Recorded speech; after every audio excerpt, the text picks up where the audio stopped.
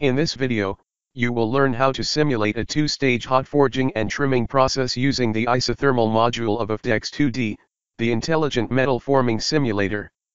Let's get started with the process type first. Since the geometries of the workpiece and the dies are axi-symmetric, we will carry out a 2D axi-symmetric simulation. The temperature change is neglected in the simulation. The information about the material is given on the left side. The dimensions of the workpiece are as shown in the figure on the left. The material of the workpiece is a steel grade and its initial temperature is equal to 1200 degrees Celsius. The final configurations of each stage of the dies are as shown in the picture. The dimensions indicated in the picture denote the distances between the control points at the final stroke of individual stages. Graphite water is used as a lubricant in this forging process. Therefore, a corresponding friction formulation will be selected. A constant velocity condition will be used in the simulation. The upper die will move downward with a constant velocity of 200 mm per second and the lower die will remain stationary. The problem definition is complete. The final component after trimming can be seen on the right side.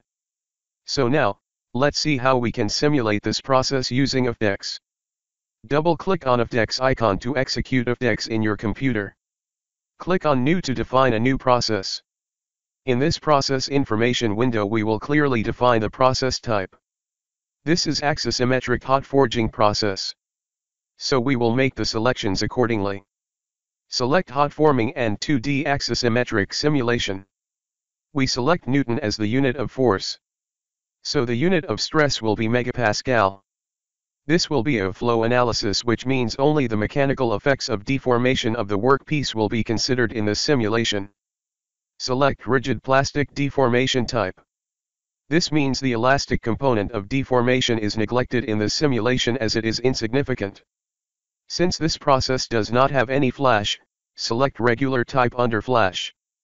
Click OK. This is the main window of AFDEX. We will use the toolbar to set up the simulation step by step. First step is to import the geometry. Click on Model, from File and then select the geometry file in DXF format.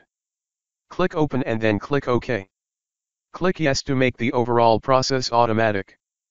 You can see that all the two stages of the hot forging process have been populated automatically. Note that you can get this geometry file inside your AFDEX installation folder. Let's move on to the second step, which is to define the material property. Click on Material, from Library and then select the steel grade AISI_1020, T equals 600, 1300 degrees Celsius, and then click Load. This will load the material into the simulation. Now click Close. The third step is to define the press machine type. As you know, we will use a constant velocity condition. For using that, click on Press, Manual, enter -200 in the fifth column of the table. This means, making the press move downwards, in the negative y direction, with a constant velocity of 200 mm per second. Click OK. The fourth step is to select the friction formulation. Click on Friction, from Library and then select Graphite Water _hot, Steel, _hybrid, click Load and then Close. The properties that were loaded so far will be assigned to the respective entities now. Right-click on the steel grade and select to workpieces.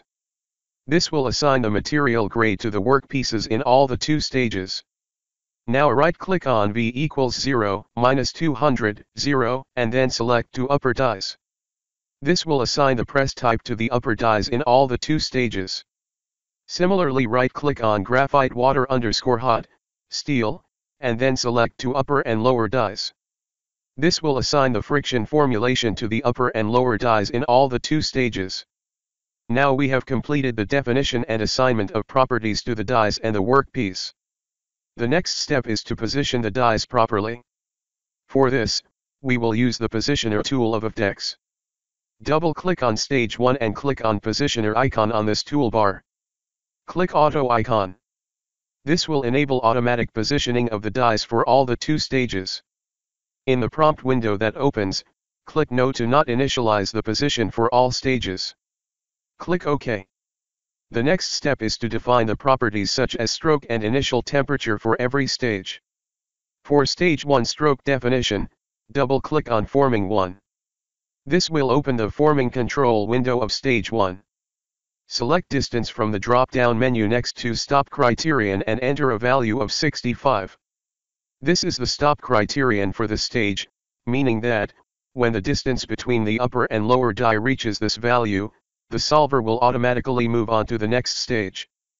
After doing this, click on Reset.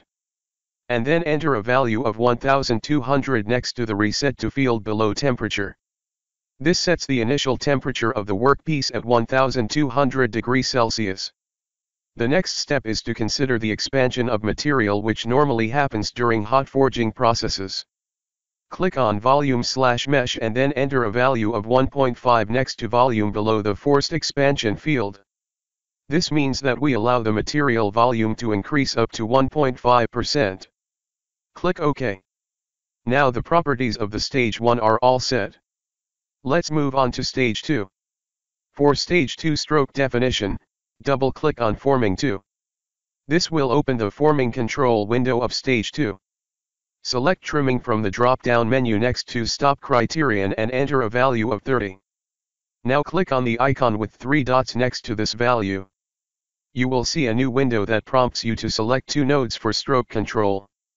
Select these 2 nodes. And click OK. This means that when the distance between the selected nodes reaches 30% of the total distance, the excess material will be trimmed. Click OK. We are almost done with the simulation setup process. We just have to save the simulation, check, and run it. Click on the Save icon, enter a file name. And then click Save. Your simulation file is now saved. The final step is to check the simulation to see if we have set it up correctly. Click on the tick mark button on the toolbar. In the window that opens, click Check. This will let you know the error messages if there are any. The notice messages can be ignored at this step. After making sure that there are no error messages, click Run. This area shows stage-wise and overall progress of the simulation. On the right side are the different state variables that can be visualized based on the simulation. You can explore more on this section to investigate the state variables of your interest. The media tools here allow you to visualize the deformation behavior of the process.